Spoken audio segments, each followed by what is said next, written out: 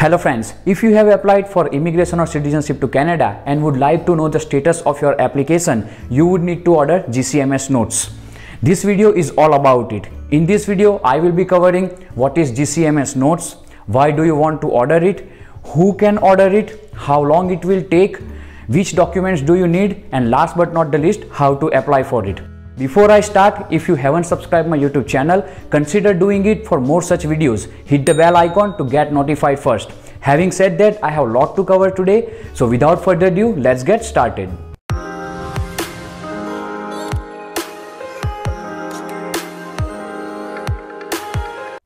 Hello friends, my name is Akasa and welcome back to my YouTube channel.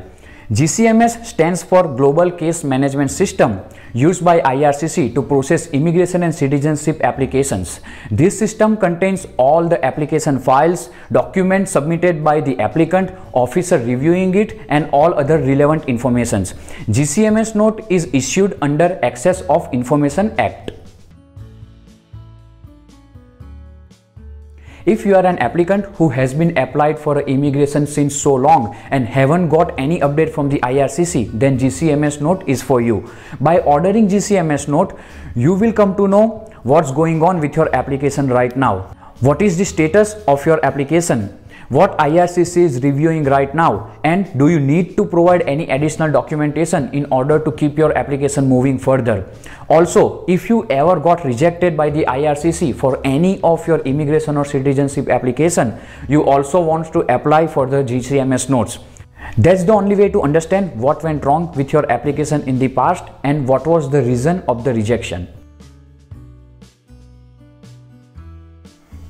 Since Access of Information Act gives an individual a right to access records comes under the federal government institutions, it is only limited to Canadian residents, permanent residents and Canadian citizens.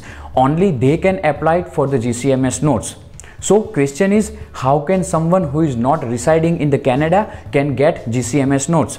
They can do it by choosing representative. Let me explain how that's work. If you are residing outside of Canada and want your GCMS notes, you need to ask someone who is living inside the Canada. They can apply on your behalf. You need to submit consent form IMM 5744 to give them an authority. With that consent form, individual from the Canada can apply for GCMS notes on your behalf.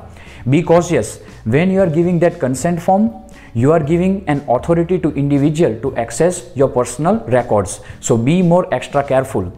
To find consent form IMM 5744, please check the description. If you would like to know more about a representative, you can ask me in the comment section. Generally, IRCC takes 20 to 30 days to respond to Access of Information Act request. However, sometimes IRCC will take extended period of time to give you response when large number of records have been requested. In general, you can expect 20 to 40 days of timeline in order to receive your GCMS notes. In order to get GCMS notes, applicant would need application number along with their basic identification informations. UCI number is also requested, but that's not mandatory. For application number, you can find that in your CIC account.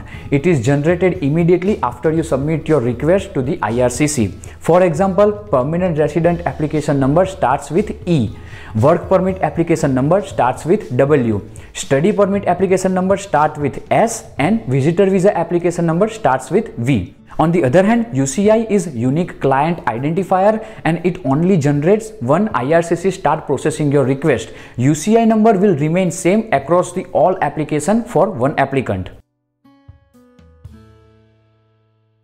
If you want to apply for GCMS notes via Access of Information Act, you will have two options. You can submit your request online, else you need to submit all of your documentation by mail.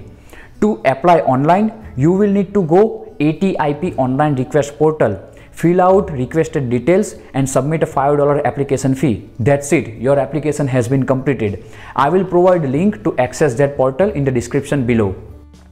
If you are not comfortable doing application online, you can always submit your request by mail. To do so, you need to fill out the form IMM 5563. Also, you need to submit a check of $5 payable to Receiver General for Canada. Finally, along with requested form, $5 check and all supporting document, you need to courier your complete package to the address that you are looking at on your screen right now. In my personal experience, out of both of the options, online application process is much easier and faster way to get GCMS notes. That's it friends. I hope the information that I have shared today will helpful to someone.